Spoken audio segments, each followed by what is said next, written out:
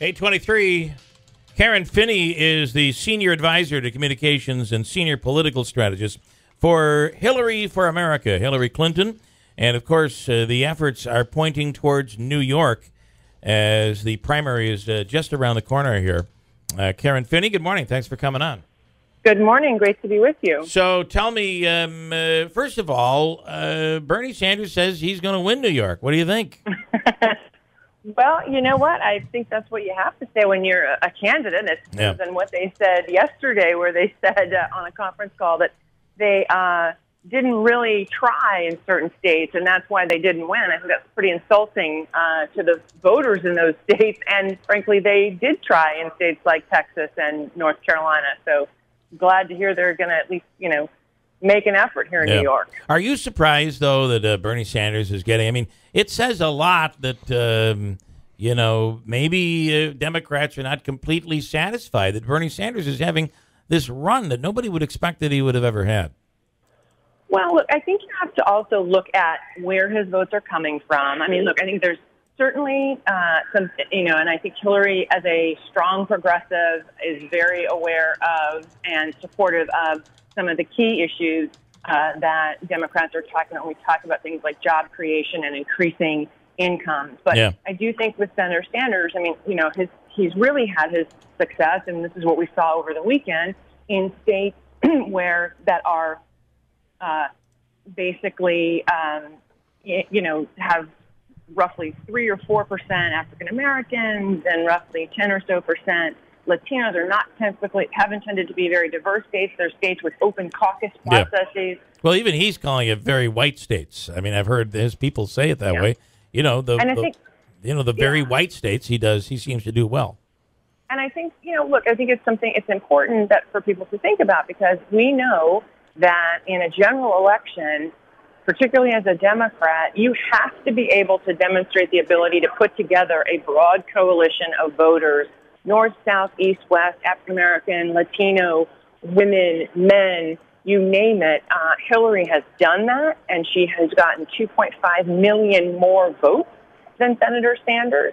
So I think that's the other piece that's important when people think about what's at stake in the election and who they want to be the nominee in the general election, given what we're facing. What's being said about, there's new talk about the emails, new talk about an FBI investigation. Is any of this real? Is this just rumor, speculation out there?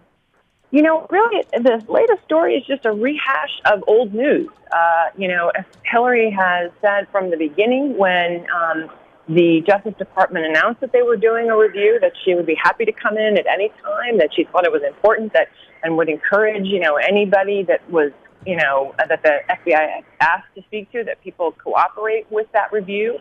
That's not new. They have always, most of what we saw over the weekend in that story was kind of, again, a rehashing of what we know. And the basic facts haven't changed. Yeah.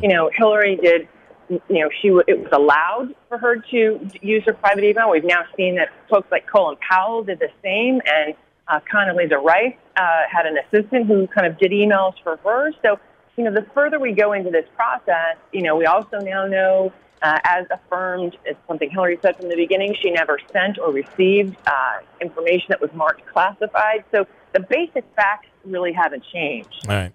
Christine. So let's jump forward to the candidate is Donald Trump and the other candidate is Hillary Clinton. How does the campaign change? Well, this is kind of uncharted territory, I'm afraid, on this one.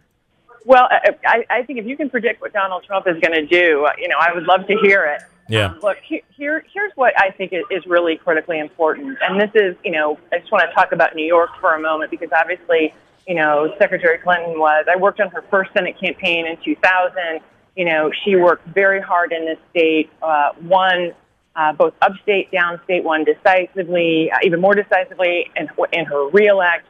Understands this state. The people of the state of New York know that she is someone who will do what she says she's going to do, like her idea about how do we bring in partners like eBay to community colleges in upstate New York to bring small business people together, to give them the skills to make sure to help open new markets for their products. Right. I think in a general election context, you're going to see the same thing from Hillary. You're going to see someone who is going to work very hard at the grassroots.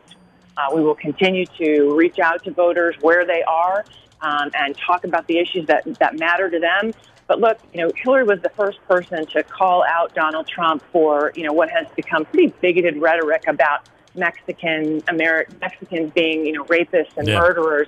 And also, I think, her point, she's the first person who pointed out that this rhetoric about Muslims is not just not consistent with our values, it's dangerous. Yeah. Because if we are going to defeat ISIS, and she's the only one who has a real plan to defeat ISIS, we're going to need to build a coalition with, Muslim countries. You can't do that when you attack the Muslim faith and said you're going to block everybody from the country. So I think you're going to see that kind of serious conversation from her. Talking to Karen Finney, she is a senior advisor to communications and senior political strategist for Hillary for America. Bernie Sanders is calling for a debate in New York. Will she ever do that? Here's the thing I find so interesting about that. We've had a process by which we've been talking about adding debates. That's how we added the Flint debate, as a matter of fact. And then we see over the weekend the Sanders campaign, puts out a letter publicly calling for more debates. And then we see that they're floating a story about how they're doing all this polling on, attack lines on Hillary Clinton. And, so I guess our question is, you said that's not the campaign that you were going to run. So when are we going to get back to that, A? And B, if we're going to have a process, we've agreed to a process around how we're going to try to agree on additional debates. That process was working. So why now all of a sudden we're doing a stunt of releasing letters publicly and trying to, create a stunt? I mean, I've been in politics a long time. I understand the strategy. But Bernie Sanders does not get to decide when and where we debate. We have a process that we're asking him to participate in. So there will not be a debate? I'm not saying that. And look, I think if Hillary, we did a debate in New York, I think she would do very well, not just because she's done very well in all of the debates, but as I was saying before, given her record here in New York and her knowledge of the state and her commitment to this state, I think she would do very well. So we're just our issue is more with the tactic that's being utilized. Right. And finally, the campaign. Here we are in New York, and we mean something. Both the Republican and Democrat primary, both of these primaries are races. I mean, do you at least acknowledge that this is there? A lot of work has to be done here in New York, and you got to focus on New York. This race with Bernie Sanders is going to be a somewhat of a battle. It could be. Well, we're absolutely. We are going to pull out all the stops here in New York, and we're going to fight hard. No question about that.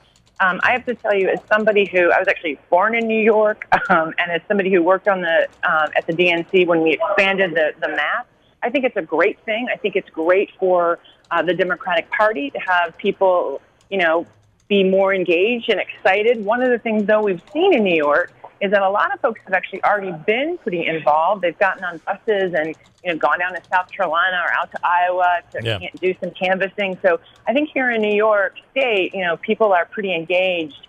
But the campaign is you will see it ramping up in full force. We're going to work very hard here in New York. All right. Listen, the Bernie Sanders people have told us that Bernie will be coming on the air here. Will Hillary? Do you think Hillary will do an interview with us on the radio? I'll tell you what. I will do my best to make that happen. How about that? I appreciate that, Karen. We appreciate your time this morning and wish you the best. Kind of excited about the fact that all this attention is coming to New York here. It's going to be an interesting couple of weeks. I think it's a great thing, so we're looking forward to it. All right. Karen Finney, thanks for the time. I appreciate it. Take care. Have a great day. Quick break. Christine does news next on WIBX.